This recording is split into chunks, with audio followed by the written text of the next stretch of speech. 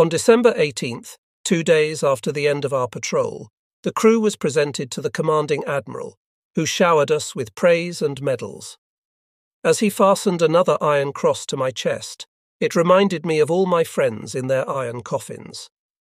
By that sunny day in December of 1943, nearly all of the old guard of the Atlantic front had been eliminated, and many newcomers from the German ports were being hacked to bits in the Norwegian Sea before they could achieve their operational goals. The Mediterranean, too, was a deadly battleground. The latest boat to fall victim was U-593, under the command of Kelbling, the one-time guest commander aboard U-557. His successful career was terminated just after he had torpedoed a British escort near the North African coast. American destroyers caught up with his boat and sent her down to the bottom. What our U-boats had not achieved in 4 years, supremacy on the seas, the Allies had attained in a matter of 7 months. Their all-out drive to sweep the seas clean of U-boats was almost an accomplished fact. Only a small force of U-boats was afloat after the bloody massacres in summer and fall. As of that December, the Allies had destroyed 386 of our boats, of which 237 had been sunk in 1943 alone. Siegmann and most of the crew departed that day after the medals had been distributed. I became acquainted with the officers in the compound, who shared the same way of life and the same doubtful future. My new friends introduced me to the city and to their hectic activities in this exotic port. We celebrated all the parties as they came. They came in rapid succession and were welcomed with desperate abandon. One evening I attended an exhausting fete at which boys and girls bathed in a huge punch bowl of wine and champagne. At another wild affair, a spectacular scene was created by a young Italian girl who, rejected by her navy lover, threw herself nude into the arms of an army lieutenant. Just when the mild climate of the Côte d'Azur had convinced me that spring was coming, Christmas arrived. The meagre imported evergreens, garnished with lametta and angel's hair, contrasted oddly with the palm trees and made the holiday seem unreal. During the week after Christmas, a bus provided by the flotilla took us few northerners on a tour of the southern French shore. An abundance of semi-tropical flowers, as well as tall cypresses and luxuriant pines, graced our sightseeing route between the resort towns of Lavardin, Saint-Tropez, and Saint-Maxime. New Year's Eve was highlighted by a theatrical presentation and wild celebrations in the flotilla's mess halls. I danced through the night with the young girls from the ballet and forgot that the oceans were reverberating from 1,000 depth charges and our cities crumbling under the Allied bombings. My days in Toulon ended when Riedel returned from his short leave. He had not had much luck with his travelling. In the wake of great disruptive Allied air raids, he had been unable to make it all the way home to Bohemia, and had spent most of his furlough on trains and in Munich. I turned my business over to my friend, who now succeeded me as exec aboard U-230. For a last farewell, I reminded him, "Keep your eyes open and your ears stiff, old fox." It was indeed my last farewell to Riedel. 1 year later, he was lost on his first and only mission as captain of U-242 in the final battle around England. My journey to Commander's School in Neustadt began in the evening of January 5th, 1944. I was chauffeured from Toulon to Marseille by one of my new friends who drove at suicidal speeds over the winding cliffside road. I checked into a small hotel on the Canebière at midnight, slept till noon, then rushed out in my civilian suit to sample the most notorious city of the continent. Sailors, beggars, former French soldiers still wearing their old uniforms, thieves, prostitutes, Arabs, Chinese, blacks and whites all, milled about in furtive harmony. I walked through the crooked alleyways of the old section, along the smelly piers, past the fishing boats and old rotting vessels of yesteryear. I boarded a small motorboat which sailed across the bay to the ancient Château d'If, known best as the prison of the fictitious Count of Monte Cristo. That night I strolled through the elegant quarter and surrendered to a quiet evening in a cosy restaurant, where I was served an excellent dinner in old-fashioned splendour. At 8 o'clock on January 6th, I climbed the wide staircase to the station St. Charles and boarded a train to Strasbourg. While I was carried peacefully through the summery hills and valleys of southern France, in Russia, Soviet divisions pounded the German lines as an overture to their winter offensive. In Italy at Monte Cassino, the Americans bombarded our front in an attempt to break through to Rome, and on the British Isles the engines of 1,000 bombers were being readied for the night's assault of the continent. My express arrived in Strasbourg at 22:30 and crossed the Rhine at Kehl around midnight. In Mannheim we halted and stayed halted. To investigate the cause of the delay, I went out into the raw cold of the platform. A shadowy railroad employee told me that Frankfurt was under heavy air attack. They say it's the worst. It looks as though we have to stay here for some time. I had a sudden urge to run ahead of the train. Wild thoughts of what was happening to my parents and home raced through my mind. Only after a long delay did the express creep out of Mannheim and through its extensive freight yard. Then it crawled with exasperating slowness toward burning Frankfurt. A grey, misty, cold morning had replaced the agonizing night before the train edged cautiously into Frankfurt's damaged main station. I grabbed my suitcases and ran through the stench of fire and cordite, through clouds of dust and heaps of broken glass to the street. The large plaza in front of the station was a shambles. The gracious rotunda of stately buildings was reduced to smouldering ruins. An enormous smear of dark fumes lingered over the city. Fire engines, military trucks, anti-aircraft brigades, ambulances, and people by the thousands crowded the streets in a massive effort to fight the flames and clean the thoroughfares of debris. Stumbling over rubble and skirting bomb craters, I hurried across the plaza, turned into Mainzer Landstrasse, made a left turn into Savignystrasse, circumnavigated a huge bomb crater in the midst of the street, noticed thousands of aluminum foils which the raiders had dropped to make our radars ineffective, and rushed on for another 50 meters. Then I made a discovery that relieved my fears. Our house was still standing. I opened the heavy iron gate, walked to the entry and rang the bell. There was no answer. Assuming the bell was out of order, I went to the rear to call. There, where a garden had been, lay a great pile of bricks, mortar, iron railing, window frames, glass, radiators and pipes. The entire rear wall of the house had been sheared off by a bomb, exposing all 5 stories. 4 of the 5 floors had already been evacuated. The exception was the second floor, our apartment.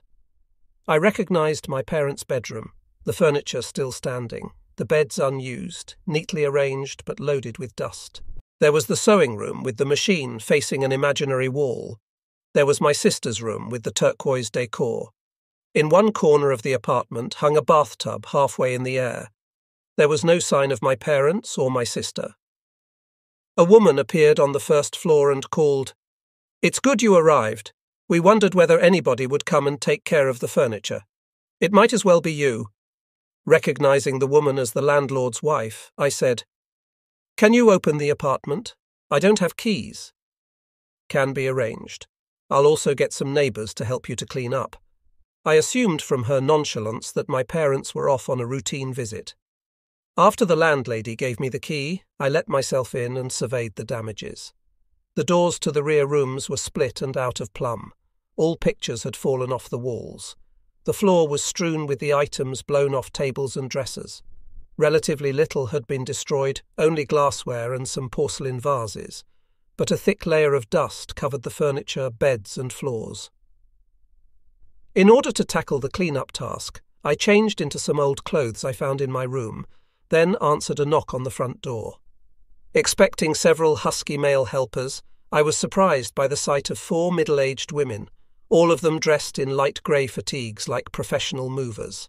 They walked in as if our apartment were their own, and together we pushed the furniture around and cleaned and moved it into the vestibule and front rooms. It was late in the afternoon when the women rushed off without accepting my thanks.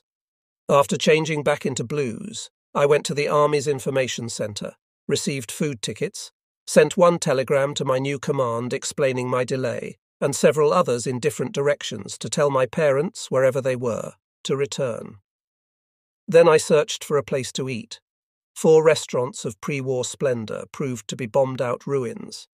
In the 5th, a well-known spot on Kaiserstrasse, the fine linen had been replaced with paper placemats, and the elegant waiters with morose matrons. The distasteful dinner came as a rude shock after the fine food I had been served in Marseille. It was an obvious irony that Frenchmen, having lost the war, ate like kings while we, the victors, lived on potatoes and ersatz.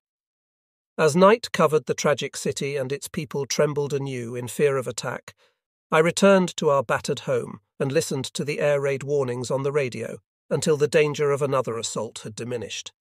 I awakened bathed in sunlight and gazed about at my strange yet familiar surroundings. On the wall opposite my bed hung a drawing of a nude woman I had made when I was 18. Mother always wondered who had been modelling for me at that early age. Nearby hung a reproduction of Rembrandt's Man with a Helmet, and next to it the gypsum mask of the Inconnue de la Seine, the unknown beauty who had been found floating in the river in Paris, face down. On the wall opposite the windows I had fastened my navy trophies, the emblems, flags and ribbons of my commands, and on the shelves along the walls were the books I had purchased in stores scattered through half of Europe. This was my room much as I had abandoned it in '39 for a war which I had been told would be won in a matter of months. Nevertheless, 4 years of constant struggle had propelled me to the heights in my chosen profession. I suppressed the feeling of pessimism that had been nagging me more and more of late. Soon, we would bring this ugly war to a victorious conclusion. It was dark when a key turned in our front door. My parents had returned. Mother and Trudy were bewildered, but Father said with a sigh, "Well, we have to get used to some missing floor space. It could have hit worse. We are together again, and let us drink to that." Father opened 2 bottles of Moselle wine. We toasted my double promotion, their narrow escape, and our belief that the Allies had to hit much harder to throw us off balance. We stayed together in the study till 3 o'clock in the morning, talking and listening to the radio warnings of enemy aircraft infiltrations. Then, since no Allied bombers were heading toward Frankfurt, we risked going to bed. Late the following night, I stepped off the lazy train in the Baltic seaport of Neustadt, where an advanced U-boat training centre had been established. I found a vacant bunk in one of the clean wooden barracks and flung myself onto a mattress filled with straw. At 8 o'clock the next morning, I found a small group of prospective commanders already practicing on a simulator. This complex mechanism, which resembled the interior of a conning tower, was mounted over a large pool and could be moved in every direction over scale models of freighters, tankers and destroyers. The simulator allowed the student commander to familiarize himself with the techniques and tricks of submerged attacks until his choice of tactics became routine. Having had sufficient experience on the front, I managed with ease. After 2 weeks of intensive practice and a boring life in the compound near the small town, I welcomed my transfer to Danzig for active shooting. One day in late January, I boarded the train to Danzig. The station platform teemed with thousands of infantrymen of every rank, and they all stormed the express in a last-minute effort to find a seat for their long journey to the Russian front. I accommodated myself in a smoky compartment with several army officers. They were puffing cigarettes of Russian machorka, a tobacco they had learned to smoke for the lack of anything better. Soon I offered them my aromatic Turkish cigarettes, still available to us Navy men. This gift considerably improved relations between the infantry and the U-boat force, and also the air in the compartment. While the express scurried east, we talked about the war in general and the Russian campaigns in particular.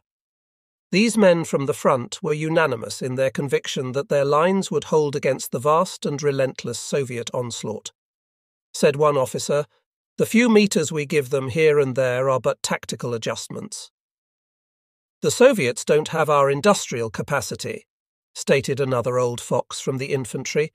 "They haven't the material to maintain their attacks or to stop ours." Said a third, "Their clumsy equipment can never stand up to our new weapons. Just wait till summer comes." I also talked to several of the fighting men, and they confirmed the general feeling that by spring our new weapons and new strategy would drastically change the somewhat embarrassing situation on the various fronts. As we neared Danzig, I wished them luck on the Russian steppes. In Danzig, a streetcar brought me to the pier where the large ocean liners of the Hamburg-America line had moored for years. I found the steamer which housed the 23rd U-boat flotilla in dilapidated elegance. My quarters, an antique stateroom finished in plush and velvet. Although it smelled of mothballs and cigars, I felt an immediate affection for the ship. I found the commanding officer, Capitaine Lueth, in the bar with young officers who made up my group of prospective captains. Lueth, a former commander with over 230,000 tons to his credit, greeted me informally and introduced me to the men. I learned that only 2 of us student commanders had come from the U-boat force, and none of the others had participated in a single war patrol, as was customary in previous years. They had been recruited from destroyers, minesweepers, capital ships, and desk positions to offset our terrible losses. The novices had been given 1 year of training to learn lessons that had taken me 3 years of active U-boat duty to master. They all lacked the essentials that only combat could provide: split-second reaction, the sensing of the enemy's next move, the experience to know when to crash dive, when to stay on surface and shoot, how to handle the boat when depth charges and bombs came raining down, how to meet 1,000 emergencies. These raw newcomers, who would be entrusted with a U-boat in just a few weeks, stood almost no chance of surviving, and neither did their crews. Before dawn the next day, our shooting practice began with the sailing of 7 U-boats and a contingent of surface vessels. Our torpedoes were propelled with compressed air, which left a clear wake for the grading of our performance during daytime, and were equipped with luminous dummy heads, which revealed our hits at night. Our teachers drove us through a long, exhausting schedule of hair-raising manoeuvres that forced us to think and act instantaneously and soundly under emergency conditions. This grueling routine was kept up 6 days a week for 4 weeks, with very little time off for sleep or relaxation. At the end of the ordeal, the participants assembled in the mess hall, dressed in blues and white shirts and black ties, to be informed of their grades in the course. I learned that I had finished with top rating. I wanted only one reward: the command of a new wonder U-boat. 2 evenings later, I received the order that crowned my naval career. We had gathered for our farewell party in the smoky bar of the liner. After the commanding officer ended his speech with commendations and good wishes, he reached for the bundle of teletypes from Admiral U-boats. "Meine Herren, here are the instructions for your future assignments aboard U-boats. I'll start with the only combat command I have to offer tonight. It's for the lucky winner of the top ticket, Oberleutnant Werner." I rose to my feet. His voice suddenly seemed far away, as though coming through a thick wall of fog. I heard Luth saying, "You'll report to the 1st U-boat flotilla in Brest and assume command of U-415 as of April the 1st. I walked toward him and accepted the order. It was as good as a death sentence, for the life expectancy of a boat on battle duty had been reduced to 4 months or less, and the obsolete U-415 had already outlived too many patrols. This honour, this bright new command, was merely a matter of changing vehicles for an early ride to the bottom. I returned to my table, carrying the teletype and wearing a frozen smile to hide my chagrin. As if to ease my disappointment, U-boat headquarters allowed me a 2-week furlough before I was to assume my new command. March was a good month for my favourite sport of skiing, and I headed for the Alps expecting much snow and fast slopes. Changing trains in Berlin, I closed my eyes to the vast destruction and continued on a slow express through smouldering cities and untouched country villages. I reached the small Bavarian town of Immenstadt around 1400 on the 2nd day of my journey. I left the train to board a locale to Oberstdorf, the well-known ski resort.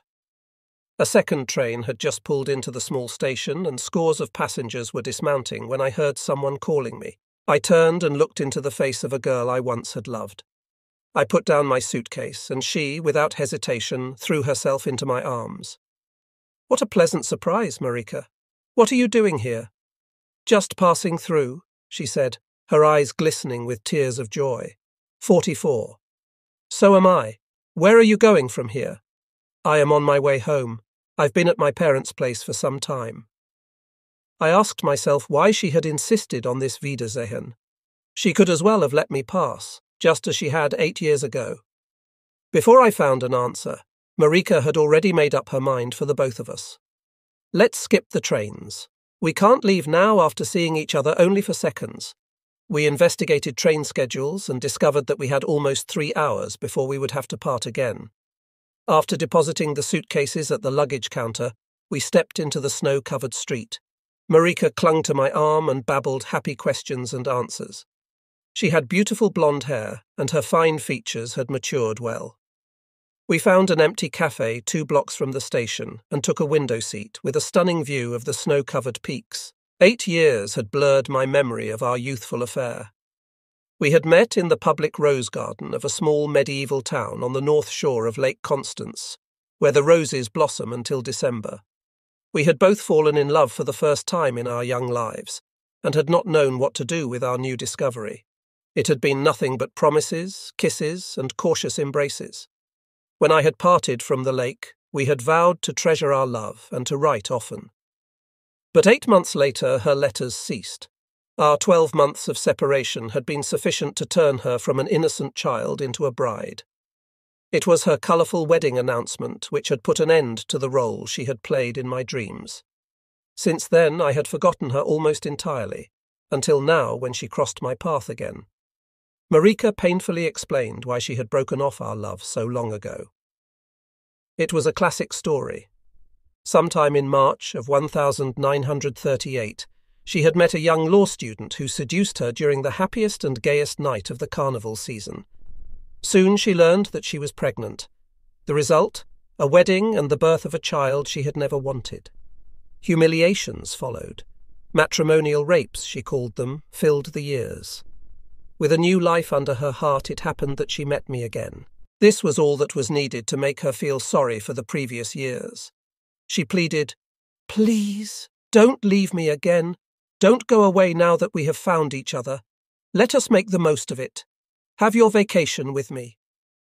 I objected at first, but it was not hard to give in to her protestations of love and the stirrings of my old feelings for her.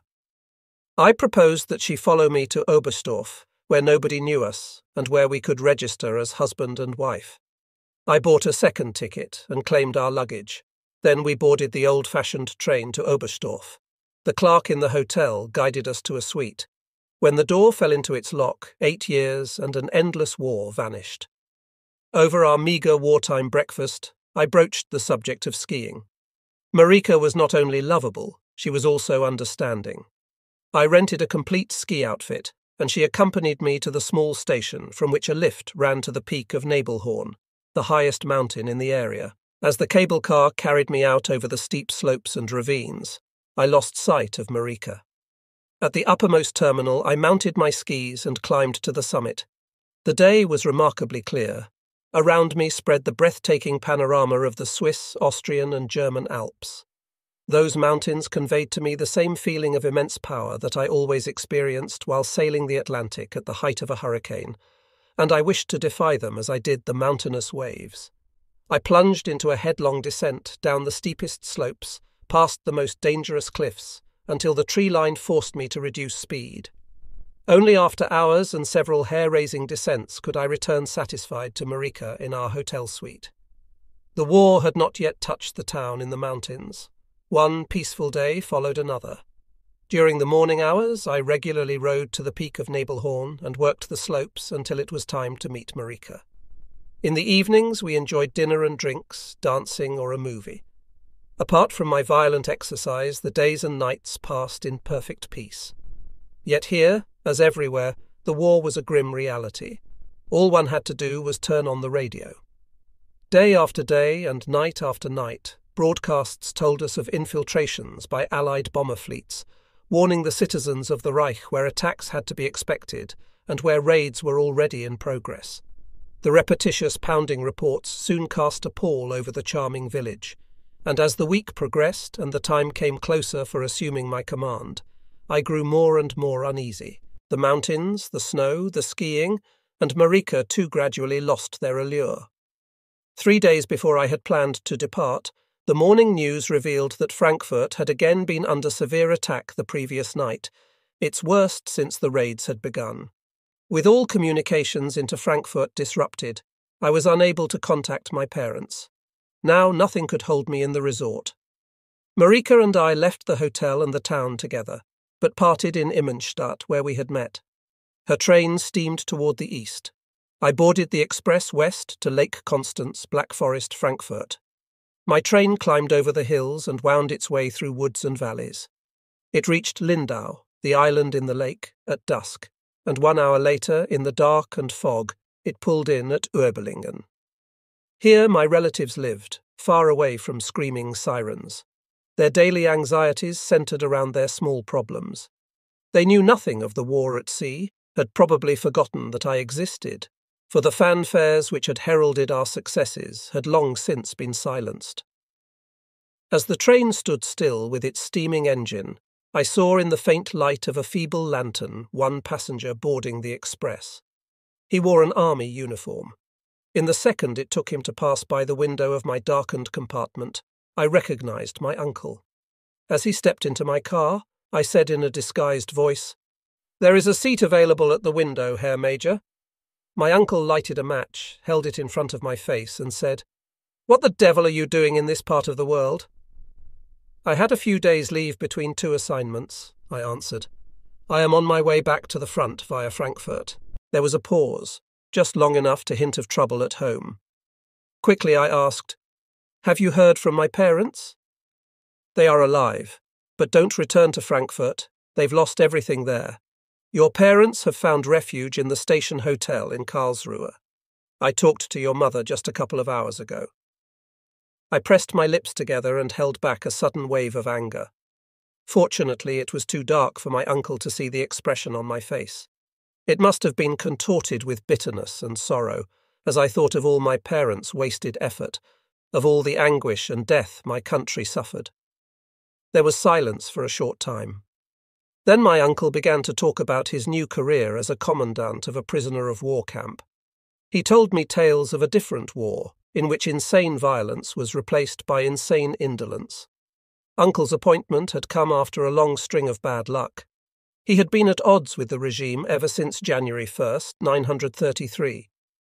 As a result of his opposition to the party, which he had courageously made the policy of the newspaper he owned, the government had put him out of circulation. He had spent years in exile in the country, supported by his relatives. With the war had come the demand for men. As a previous officer of the Kaiser's army, Uncle had been reinstated in his rank, promoted, and soon put in charge of the POW camp. 1 hour before midnight, we bade farewell in the blackest part of the Black Forest, in a cold station house where a few female volunteers brewed coffee and soup for soldiers on the move. I sipped a hot bouillon until it was time to board the local to the lowlands and the Rhine. Eventually, after an interminable 6-hour ride, the train slowed down in Karlsruhe station. I rushed across the plaza into the hotel, and a clerk showed me to the room. "Who is it?" Father's voice answered my knock. "It's me," was all I could say. Father was pale, and his hair was suddenly quite grey. Mother and Trudy wept at the sight of me. To overcome the shock of grief and reunion, Father suggested that we go downstairs for breakfast. "It talks better that way," he said. At the breakfast table, however, the conversation never really did get underway. Trudy, still disturbed, was very quiet. Mother, more resolute, regained her balance soon. Father told me that they had survived the air raid in the cellar, where they had been trapped for many hours, and that they had left behind a few suitcases that he was determined to salvage. He had already secured a truck for that purpose and to move their few belongings to his new plant. We departed immediately by train to Darmstadt, met the driver with his truck, and then proceeded on the country road to Frankfurt. We entered the city from the south and passed many shattered, smoking buildings. Firemen were still digging out the dead, and we saw rows of bodies neatly laid out on the sidewalks and covered with blankets. The truck crossed the bridge over the main river, rumbled through the debris, and past the blackened facades of broken buildings. We drove across the station plaza, around a few bomb craters, and into the devastated Savignystrasse. Large heaps of rubble and remnants of walls were all that remained of many stately apartments. The truck came to a halt before a mountain of mortar and steel that once had been our home. The first story of the attached building was still standing, piled high with the junk from the top floors. It was because the floor had held firm that rescue workers were able to dig through the basement to cut a passage into our building and drag my family and others to safety. Only that thin margin of luck had saved me from becoming an orphan. I followed Father into the cellar of the neighbouring building. His flashlight revealed a hole in the wall just about big enough to crawl through. I had the terrible feeling that the ceiling would come crashing down on us. Father's hollow voice drifted back to me from our cellar. "Come over here, this is where we sat it out." I crawled in and saw in the beams of our flashlights benches and cartons covered by a heavy layer of dust. I said, "I guess you were frightened, waiting down here. Believe me, I know how it feels in a coffin like this. It was no picnic, son. It was like Flanders in 1916, when I was buried in an underground bunker." We brought our last belongings to the surface, and the husky driver heaved them onto his truck. Mother was again in tears. She had made the mistake of climbing the hill of debris in search of her belongings, and she had found some broken pieces of her former world. As Father led her away from the ruins, he professed optimism. "We'll get all new furniture, don't you worry. The Tommies and Yankees will pay the bills." Army trucks and ambulances slowed our exit from Frankfurt, now no longer our hometown, now a dying city. A generation of comfort and happiness ended as we escaped the heavy traffic and turned south onto the Autobahn. Less than an hour later, the truck turned off the highway and drove into the small town of Pfungstadt, where Father had established his new plant. We jounced over old cobblestone roads and into the yard of a dairy, which Father had rented for the production of his patented foodstuff. We stored the boxes and suitcases in his new office. Then Father proudly took us on a tour of his new place, which sparkled with white ceramic tiles on walls and floors. My departure for Brest could not be delayed any longer, so we hurried by truck back to Karlsruhe station. It was dusk when we arrived, and my train was on time. Hastily, I embraced my parents and sister. I was confident that their ordeal was over, and that they would be safe for the rest of the war. As the train pulled out, I saw them standing on the platform, waving. I watched them for a long time till the darkness swallowed them. It was April 4th, 1944, when the train deposited me in the ancient, charming, but somewhat dilapidated town of Brest. An old bus took me through town, crossed the drawbridge over the canal, coughed uphill, and continued westward on the familiar approach to the first U-boat flotilla. I noticed a number of blimps floating gently over the harbour in the early morning breeze. They were a new defence measure installed to protect the U-boat bunker from low-level air attacks. Dismounting at the compound, I found the executive offices closed, but a steward led me to the sundeck facing the bay. As I stepped through the French door, blazing sunlight blinded me. The white garden tables were occupied by a dozen men in navy blues. Not knowing the commanding officer by sight, I glanced around at the men's sleeves for the mark of highest rank. One in the group said, "Are you the new captain of U-415? "Yes, I am." "I am pleased to meet you," said the stocky officer with the 3 gold stripes and the Knight's Cross under his collar. "I am Korvetten Kapitein Winter. Shake hands with my staff." He introduced me to the members of the breakfast party and told the steward to set another place. Winter himself needed no introduction. His reputation was known to all of us in the U-boat force. He had compiled a remarkable record in the early years of the war, sinking more than 150,000 tons of British shipping. He was one of our last surviving aces. While I ate breakfast, Winter and the others told me the latest news. On the positive side, schnorkel assemblies had arrived in the shipyard to be installed aboard 3 U-boats for trial runs. But almost everything else was just an up-to-date version of our familiar recent troubles. British airplanes were now flying frequent missions under cover of darkness to drop magnetic mines in the harbour at Brest and in waterways leading out to sea. The U-boat war was still stagnating while we waited for the long-promised reinforcements of new weapons and modern boats. A few of our old diving machines were still lurking around the British Isles, the object of massive air and sea hunts. Even the Black Pit area in the middle of the Atlantic, which had long been free of Allied air surveillance, was now patrolled by planes from American aircraft carriers and by swift escorts. The current balance sheet, 4 out of 5 U-boats failed to return from their patrols a casualty rate that far outweighed our meagre toll of Allied shipping. As the conversation veered off to the war in general, I noticed that officers expressed little concern about our battle line near Monte Cassino, or even about our Russian campaign, which was not going as the army had predicted. Their talk was mostly about the threat of an Allied invasion of the continent. Nobody knew when or where it would take place, but nobody seemed to doubt that it was coming. The men mentioned our recent efforts to strengthen even further our powerful coastal defences to repel the assault at the water's edge. Our leaders had said repeatedly that our Atlantic wall was impregnable, and no one questioned their word. Defeat was impossible. The mere thought of it seemed treasonous to us. Suddenly, Winter rose to leave. "Oberleutnant Werner," he said, "you will meet the crew of your boat at 14 hours. In the meantime, make yourself comfortable and prepare something to say to your men." I took the advice of this impressive, sympathetic officer. I moved into a large corner room in the southeast wing of the complex, and soon I was splashing in my private shower, trying to compose a little speech. However, nothing sensible came to mind, and I eventually sat down at the desk to write a draft. That did not work either, so I followed an urge to inspect the compound and bunker. At 14 o'clock, I met Captain Winter and my boat's company in the courtyard of the flotilla.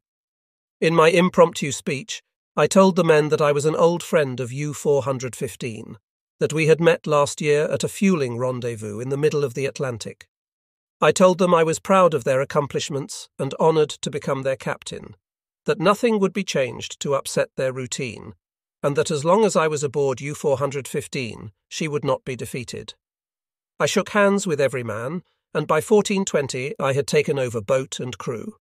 At 14:25 I gave my first order, instructing the exec to have the boat ready in 30 minutes for exercises in the bay. I was determined to train the men according to my own conception of U-boat warfare. The exec led the crew downhill. I followed with the chief and the second watch officer and asked them about their background. As it turned out, the engineer had been with U-415 since she had been commissioned, but the exec and the second officer had had only limited front experience. Clearly, I would have to assume a good portion of their duties at first. U-415 lay waiting in her berth. I lowered myself through the bridge hatch into the conning tower and experienced an unpleasant surprise. The periscope in the tower was one of the earliest designs. I was accustomed to a fully automatic tube equipped with swivel seat, electric drive, numerous gadgets, and an integrated computer system. But to use this prehistoric scope, one had to squat to look through its eyepiece, and following the up and down movements of the long shaft would be an acrobatic exercise. A thorough inspection of the boat revealed no other discrepancies except her age. She was an old workhorse. Nonetheless, the large new arsenal of radar detection gear, plus 220 mm two-barreled guns and a sophisticated 37 mm automatic, compensated for the lack of an advanced periscope. All that afternoon and the following 3 days, I sailed U-415 through the Bay of Brest, drilled the men in diving manoeuvres, and let them practice on the anti-aircraft guns with live ammunition. I added a few innovations that I had found extremely valuable, and which the men accepted with a well-developed instinct for survival common to all hunted creatures. I drove the men hard, bringing them to peak performance and deepening our relationship. By the 4th day, I was confident enough of boat and crew to report to Winter that we were fit for patrol. From that moment on, everything went according to routine. Duties that had been mine for years were now taken care of by my officers, and I had time enough to steel my nerves and fortify my spirit for the mission. On the 3rd day of the fitting out of U-415, I received my first operational order and met with Winter in his office shortly after breakfast. He was nonchalant as he briefed me on my assignment. "We have temporarily suspended our long patrols into the Atlantic in favour of shorter operations into areas where the convoy routes converge. Observe." Unfolding a large yellow sea chart, Winter pointed out the area that headquarters had chosen for my first battles as a captain. "You will recognise that your square is in a strategic location, commanding the westerly approach to the English Channel, Studying the chart, I realized that the bottom was at an average of 150 meters below mean water level. Operating in such shallow waters had its advantages as well as disadvantages. I also realized that enemy air surveillance and hunter-killer groups were concentrated in the area, and that there would be little chance to surface for air and a charge of the batteries. Under such conditions, a U-boat without a schnorkel could hardly be expected to survive a massive hunt by squadrons of aircraft and fleets of destroyers. Common sense told me that U-415 was doomed, and yet I could not believe that I had survived this long just to become a victim of obsolete equipment. I accepted the order, folded the paper, and stuck it into a pocket of my fatigues. Then I saluted my senior and withdrew. Finally the hour arrived, 21:30 on April 11th, 1944. My crew had assembled aboard on the aft deck. There were no well-wishers at the waterfront, no music, no flowers. My commands echoed hollowly in the concrete bunker. U-415 sailed quietly into the shallow inner harbour, stern first, then turned and followed the nervous minesweeper into the long, dark channel leading into the open Atlantic. I had taken this route many times before. However, there was a great difference. I was now in command, with the lives of 58 men in my hands, at a time when our prospects for success and survival were at the lowest. At 22:45, our escort swung around without warning and went on opposite course. As she turned, her skipper wished us good hunting, a valediction that had long since lost its significance. His farewell reminded me that our sailing could not have been a secret, for the mounting threat of an Allied invasion had given the French population hope for an early liberation, and every dockhand, barmaid or girl in the établissements was eager to spy for the British. With the escort's departure, I speeded ahead. We needed speed to dive, and I had not the slightest desire to shoot it out on surface. But in addition to the threat from above, there were the barriers of British mines to contend with. Although I had a tremendous urge to dive, I had to continue on surface until we were in water deep enough to overpass mines and withstand bombs from either side. And all the while, radar impulses chirped ceaselessly all around us. "New impulse, bearing 140, getting louder," shouted the operator through the tube. "Take depth sounding and report steadily," I called into the control room from the bridge. 31, 32, 32. That was not deep enough for us to dive and still pass over a mine safely. Radar impulses increased sharply. The voice came through the tube urgently. 37, 38, 40 meters. "Impulses volume 4, screamed the voice from below. "Alarm!" I waited a few more seconds, half expecting to see the searchlight of an attacking aircraft, then leaped through the hole. The boat roared with the familiar crescendo on a downward curve to starboard, but she went down only slowly in shallow waters. As I made a mental note of the fact, for never before had I been forced to dive so close to shore, the ocean exploded. 1, 2, 3, 4 detonations ruptured the sea and hammered against the port side of the hull, tossing the boat sideways each time. Then, with a hard, sudden shock, the boat hit bottom at 46 meters without activating a mine. I doubted that there were any mines at all at this distance from port, and decided that hereafter I would disregard the standing order not to dive within the 80-metre line. At midnight, U-415 was again on surface, alone with the elements and the searching British planes. I checked the phosphorescent dial of my watch in order to establish the interval between our last crash dive and our next. 30 minutes and 9 miles later, we were again forced to dive by 3 stubborn impulses. The boat had fallen to 55 meters when 12 charges exploded in clusters of 4. The hostile bombardiers did not stint their bombs. They fully intended to destroy us. We surfaced again and crash-dived again in a repetitious game of attack and defiance. As the day finally dawned, we dived an 8th time, and with this attack, the bombs wasted on us mounted to 40. U-415 floated, submerged and silent, toward the entrance of the English Channel. Soon our sound gear picked up faint propeller noises and ASDIC pings far in the west. The hunter-killer groups had reacted fast, guided onto our general track by the trail of booms left by the pounding aircraft. I lay on my bunk, eyes closed but my mind racing. The sound of the destroyer's screws could soon be heard inside the hull without earphones. For long moments, it seemed that the pursuers had made contact. Their pings drilled through the steel like bits. But time passed, and every hour we floated 2 miles further north-northwest. By late afternoon, we finally had the ships outdistanced. The moment to surface drew steadily closer. It was the moment when we defied maximum air surveillance, when our fears and our heartbeats reached their peak. However, it was also the time when we got the air and the battery charge we needed to survive. At 22:15, U-415 surfaced into a clear night. Cool air cut into my lungs. A spanking breeze came in from the west. Sheets of spray brushed our faces. What followed was a duplication of the previous night, when the impulses reached unbearable strength, when the air was pregnant with roaming aircraft. We crashed below. The boat bent under the countless concussions, tumbled, listed, and went out of control, then levelled, balanced, and floated silently until we surfaced again into the hot exhaust gases left by our attackers. Throughout the night we played the deadly game until our batteries were fully charged. With day, submergence relieved us from the nerve-wracking exposures. For 5 days and nights, U-415 braved the barrages of bombs and depth charges. When the morning of the 6th day finally dawned, we reached our destination and met with more bombardment. On our 3rd day of cruising in grid square BF-15, the soundman merely whispered the discovery, "Sound band port ahead." This was the sound I wished to hear.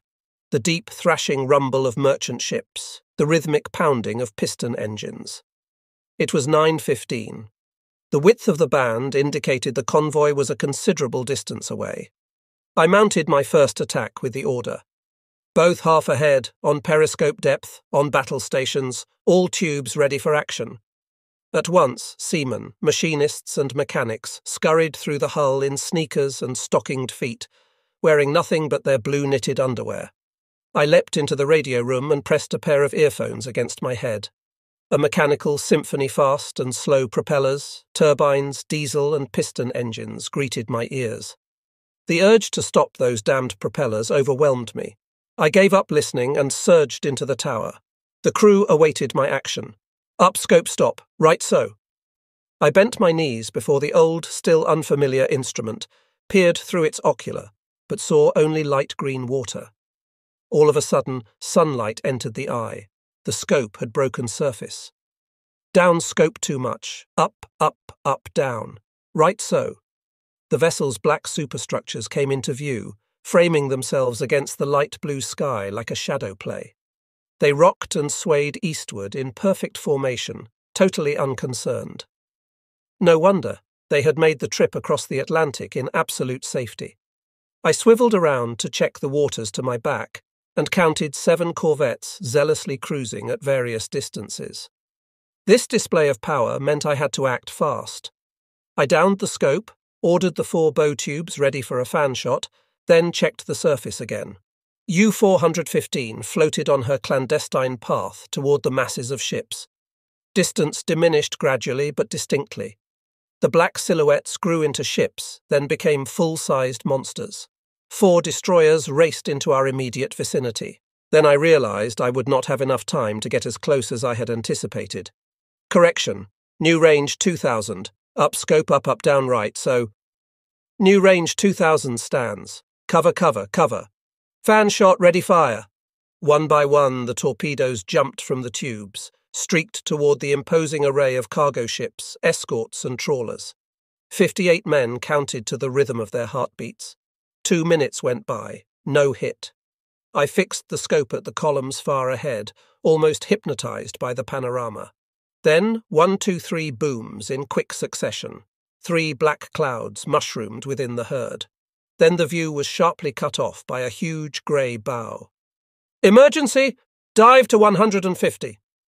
The helmsman moved the handle of the machine telegraph up and down 3 times. We braced for the impact. U-415 fell away, clawing for depth, her screws churning violently. Only I knew what had happened on the surface, that an escort had found us because I had left the scope exposed for too long. The spread from above exploded just short of the conning tower. 6 times in quick succession, the boat was beaten and savagely shaken. For moments only the thrust of our propellers was felt. Then a fresh series slammed against the hull, driving the boat further into the depths. The chief levelled her off seconds before she would have rammed into the sand. This noisy manoeuvre brought down a new salvo. We heard the canisters splash into the water, and as they floated down we had little chance to escape them. A dozen detonations, a shattering roar. Somewhere a valve blew, and a fountain of water, thick as an arm, spurted across the aisle. The escorts above us, we heard them with the naked ear assembled for the kill. A third barrage bracketed our trembling boat. Then the devilish grinding of propellers heralded another spread. Though the sun sank into the ocean and night covered the attackers, they still hurled their cans, and the concussions kept crashing our boat into the sandy bottom and blowing her off again in repetitious sequence. By 6 o'clock the next morning, we had taken 18 hours of constant beating. The chief had managed to keep the boat afloat in spite of the countless leaks, defects, blowouts, and loss of compressed air and power. At noon, the attacks had not lessened. The British attackers quite obviously took turns. We had heard new escorts arrive and take over the chase with a fresh supply. Evening came and the bombardment continued with savage strength. We had long gotten used to the hammering pings and the threshing screws which came and went, stopped, grew nearer, stopped again, ground into reverse, came closer again, and then went into high gear. These were the seconds when the canisters tumbled down, when the explosions hammered against the coffin, when our heartbeats stopped and sparks flashed and water splashed. These were also the seconds when we were rammed into the ground and buried in silt, but found that we were somehow still alive. Midnight once again. The British had pounded us for over 37 hours, dropping more than 300 charges, and were still unwilling to halt the pursuit. At 2:15, however, an erratic movement of the killers led me to believe that they had run out of patience or cans. Their propellers stopped, went on again, increased in revolutions, then grew dimmer. After interminable minutes, the abominable sound faded out at the eastern horizon. The sudden silence hurt our ears. Everything seemed amplified into pounding blows, the beads of moisture dripping on the deck plates, the drops splashing in the bilges, the coughing of hard-breathing men, the ticking of wristwatches. Slowly, very gradually, stress eased, and the crew realized that the barrage was over. 1 hour later, U-415 shot upward into airy freedom. I dragged myself onto the bridge. The diesels began to roar and the ventilators to sing, and the boat gained speed and raced westward in the dark. Near dawn, we dived. The chief steered the boat at 25 metres, allowing us to receive our first radio communications in over 2 days. The messages came pouring in. Armed forces communiques disclosed that Berlin, Hamburg and Hanover had again suffered heavy air attacks, that the front in Italy had been broken, and that the Soviets had launched a broad offensive in the south of Russia. We learned from headquarters that 3 U-boats had been lost while we had been hanging in the noose. U-342 had been bombed and sunk. U-448 and U-515 had failed to answer calls for days and were presumed lost. We intercepted several radiograms directed to other boats, presumed to be afloat, and one intended expressly for us, U-415, discontinue all actions, report position, return to base at once. Obediently we surfaced and transmitted to base our position and word of our score. Knowing that our signal would be detected by the British, we braced ourselves for attacks by their long-range bombers. Only minutes were left for us to replenish our batteries. Some 300 miles separated U-415 from her concrete bunker in Brest. She could have reached it within 30 hours, travelling at top speed on surface. Instead, she was forced to resume her sinuous dives into depth.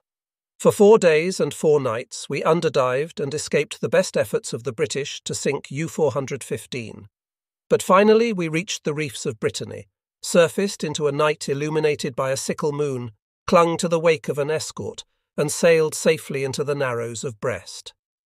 Close to midnight, our good old workhorse of a boat found her berth in the bunker. The pier was sparsely lighted. Only a few of the flotilla's brass had found the time to greet us.